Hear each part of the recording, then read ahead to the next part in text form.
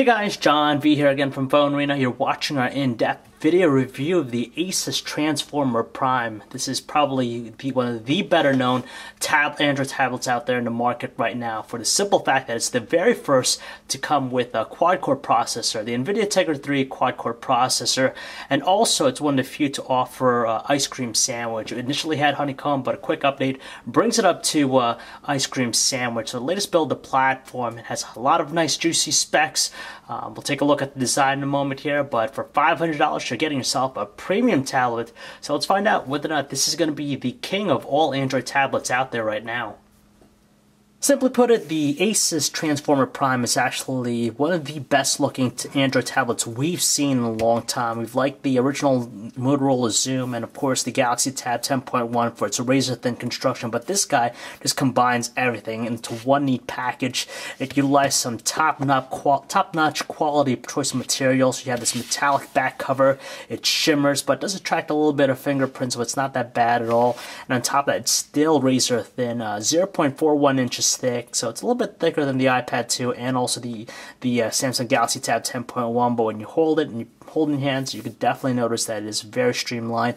In terms of weight, there's a good amount of weight to it. It gives it a good sturdy feel. It's on par to the iPad 2 in terms of weight, not as light as the Galaxy Tab 10.1.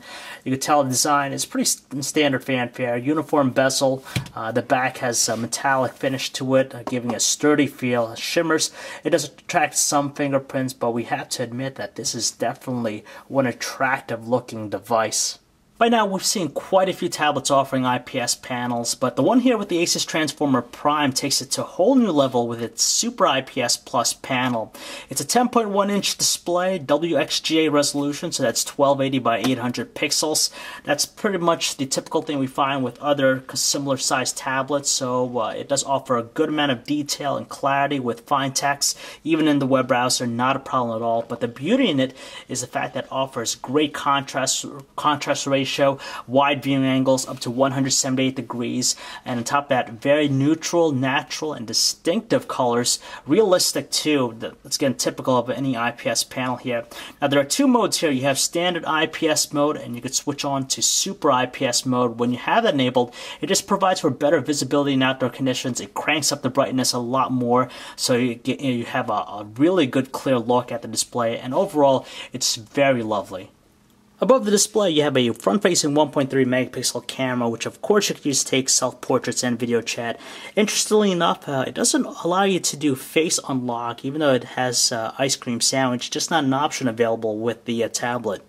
On the bottom edge of the tablet, we find the proprietary dock connection port for data connectivity and charging. It's the only way you can charge the tablet, and these notches here on the left and right sides of the power port are just used for the optional dock connector. That's where it fits into place. We can feel out the volume control here, but it's a little bit stiff to the touch when you press it down. You have a micro HDMI out port, the micro SD card slot. You can pop in a card to increase its memory capacity, and you also have the microphone jack all on the left edge of the tablet. The only thing found on the right edge of the tablet is just the 3.5mm headset jack. The power button is positioned in the top left edge of the tablet, but has a good distinctive feel just because it sticks out a lot, and the responsiveness is pretty good too, and you also have a directional microphone on top as well. Finally, there's an 8 megapixel autofocus camera with a single LED flash right in the back. It features a f2.4 lens and backside illumination, so it's allegedly supposed to give you better quality in low lighting conditions. Just like the previous unit, the Transformer Prime offers also a convertible option here with the keyboard dock here. It's priced at $149.99, $150, and the tablet itself is $500, so $650 together if you're going to get them both. It does offer the advantage of a full-size keyboard. You could tell it's a chiclet style keys, though it's a little bit on the small side, tell you the truth. So if you have large fingers, expect it to be a little bit in the cramped side, but at least the responsiveness is nice. You also get a full dedicated row for numbers and some quick functions up top. The trackpad's good size to it, and it has a good clicky feel when you press it down. The other advantage that it offers also pretty much another battery, for the tablet. Additional 18 hours of extra battery life when you have it connected. You also have the convenience of a full-size SD card slot and also full-size USB ports that could connect a variety of different peripherals to this guy. And it's pretty cool just because it turns the tablet into an ultra-portable laptop of some sort, and you just pop it in. You see the latch go on there. You could release it to untether the tablet. When it's closed, it's still very thin, though you do notice some weight to it, but good feel to it. It's pretty nice. And very useful if you want to, ditch a laptop, probably just go with a tablet. This is a great convertible, style to it, and definitely adds a lot of functionality to the Transformer Prime. Aside from being the first tablet with a quad-core processor, the Asus Transformer Prime has also the distinctual notoriety of being the first to offer ice cream sandwich as well. Initially, it had honeycomb, but a quick update brought up to Android 4.0 ice cream sandwich. And to tell you the truth, it doesn't really deviate much from the honeycomb experience, just because the overall look and feel of the home screen is pretty much the same. You have most of the widgets intact, like the bookmark widgets right there. You have some extra ones here, such as the weather and also clock and email one, which really nice. The My Zone, which just cycles through some photos, and this other one here on the left side gives you some notifications. And you have this one-click clean, which is pretty neat, just because you press it once, it closes out any of the applications in the background, so it's not taking up memory or battery. But as you said, it still has all the aspects of ice cream sandwich. It just looks very similar to honeycomb, nothing different. But once you get to the app panel, you could tell right away it is the ice cream sandwich experience. As a whole, it's nice, but if you've used the Galaxy Nexus, it's going to be very familiar, or even any other honeycomb tablet, very much similar. So all to talk about the Transformer Prime is its quad-core NVIDIA Tegra 3 processor, and it's coupled with 1 GB of RAM, and to tell you the truth, this is the fastest Android-based tablet we've seen ever. It just screams speed everywhere you look at. Just by quickly navigating across the home screen, it tracks our finger all instantaneously. It has a good fluidity to it. And other basic tasks, just launching applications, kinetic scrolling, stuff like that, it is pretty much the most responsive thing that we've checked out thus far.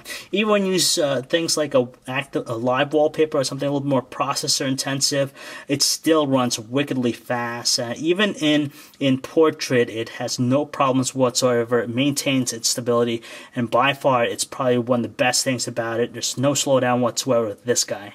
Since the first time we're seeing Ice Cream Sandwich in the tablet form, we'll quickly show you the email applications. First off, Gmail, nothing different. It's exactly what you find on Honeycomb. It utilizes that typical two-panel layout, left being your inbox and the right being your actual email content. You have all the features of Gmail. You could search through all your emails. You can label stuff. It's in threaded form too, so you have all that neat features. As far as the other email application for all your other emails, same layout too. Two-panel layout, left being your inbox and the right being the email content. It works well, nothing different about it. Since we have a large display to play around with, typing up long messages is not a problem with the tablet whatsoever, just because it's very spacious with its on-screen keyboards, also super responsive thanks to the quad-core processor, so it's going to keep up with your rated input. Even for people with large fingers, not a problem at all. This is the stock Ice Cream Sandwich keyboard, which we actually prefer in contrast to the Asus keyboard, which is a little bit squished down, just because it mimics the swipe feature here. You can just swipe like that, and automatically will put in the word for you. You have a dedicated row for numbers, which is nice, but if you're going to type each letter individually, you got to go very slow, or else it's going to register it as a swipe. But either way, we like it. It works fine, and the stock Ice Cream Sandwich keyboard is the preferred choice for us. Web browsing is an absolute joy on the Asus Transformer Prime, just because with its quad-core processor, it's able to provide us some very quick, responsive, and fluid navigational control. So whether it's kinetic scrolling, pinch zooming, you could tell it's very, very quick and responsive. Top of that, it lays out the page just like you see on a desktop computer, just because it has flash support and doesn't even stutter when there's a lot of content on screen.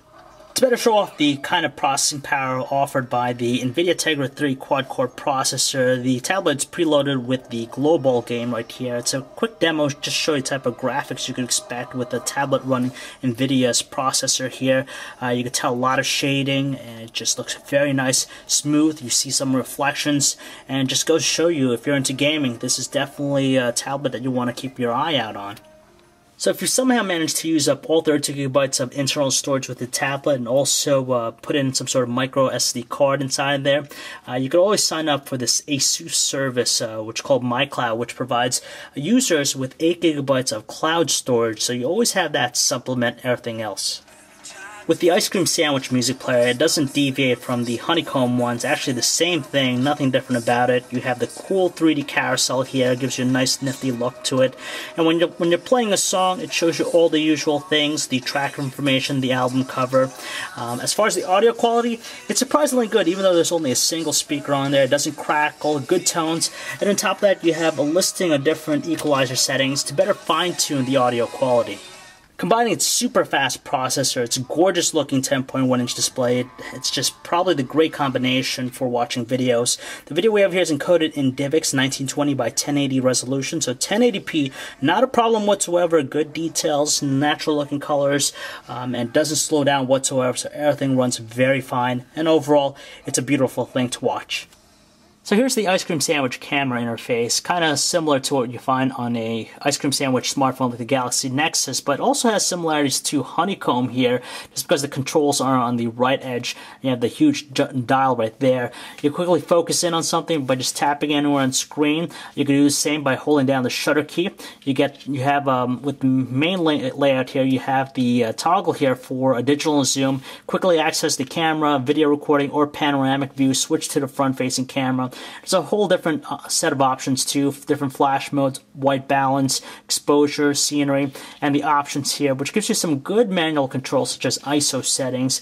And with the video recording interface, very similar to, nothing really different about it. You have the same silly face effects and play with it, and overall it's just very clean looking interface. For a tablet, the Transformer Prime packs a very respectable 8-megapixel camera, which features an f2.4 lens and backside illumination. But as far as overall quality is concerned, we have to say it's good but not great, just because in very low lighting conditions, it tends to produce results that are littered with a lot of graininess, soft tones, digital noise, and doesn't handle dynamic range that well. But for outdoor conditions, of course, it produces the best results. You have some great looking details, but a very prominent, cooler color reproduction. So it tends to come out a little bit bluish, greenish at times, but it handles indoor shots very well under artificial lighting. Meanwhile, its 1080p video recording quality is pretty much the same thing. It looks very pleasing to watch, but overall, it's not stellar. Details are okay, and the other thing that we like about it is that it shoots consistently at 30 frames per second, so very smooth and quick. But when you pan very quickly, it tends to have a lot of artifacting going on, some graininess at times even. You can tell here it offers continuous autofocus, so you get a really sharp look with whatever's in front of you. But it handles low lighting conditions very poorly. A lot of graininess, and on top of that, just poor detail. With the Wi-Fi connection, we have to say we're very content with the overall signal strength. It's able to maintain a good connection to a Wi-Fi hotspot that's even 30 feet away, and it doesn't fluctuate that much. As far as GPS, though, it's a concern for some people out there, just because we've heard reports that it doesn't work that well. And to tell you the truth, it is very weak from what we've been testing out, both indoors and outdoors. Well, right now indoors, you can tell it's getting something at least, better than nothing, of course. But compared to some other smartphones and either tablets, the connection's very weak. When we're outdoors, it's a little bit higher than these numbers here, but overall still weak. But you're still able to use your GPS applications like Google Maps with no problems at all.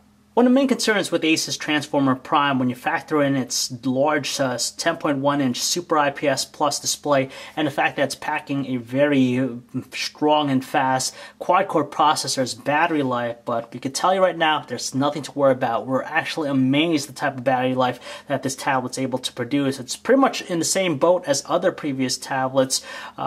It's able to get at least a solid 1 day's worth of normal usage. We set the tablet to automatic brightness, and we had it it on regular IPS mode, and by the end of the night, it was only at 50% battery life, so you could get close to 2 days with this guy. When we use it heavily and set to super IPS, of course, we're still able to get a day's usage with the tablet. And tell you the truth, it's very good, especially the type of hardware it's packing under the hood. We're very impressed. All we have to say right now is just wow. Asus has done a wonderful job with the Transformer Prime, and honestly, for the money, $500 for a 32GB Android 4.0 ice cream sandwich tablet, we are more than impressed. Being the very first to feature a quad-core processor, one of the, actually the fastest tablets we've ever used thus far. It just shows you the amazing processing power that's associated with the NVIDIA Tegra 3 CPU. And on top of it, you have a gorgeous looking display, easily one of the best out there in the market. 10.1 inch display, super IPS plus, nice accurate looking colors, beautiful design with its construction, solid materials, very chic, and you have the convertible aspect with the optional dock, so that adds a lot of functionality. And for the price you're paying for this guy, $499.99 for this version, it's definitely a win, and by far one of the best tablets out there on the market right now. So if you're looking for an Android tablet, or if you're even looking at an iPad too, this is something you really want to take a look at. It offers a lot of functionality, and it's very impressive overall. So if you'd like to learn more about the Asus Transformer Prime, you can check out our website, guys, PhoneArena.com. This is John V. As always, thanks for watching.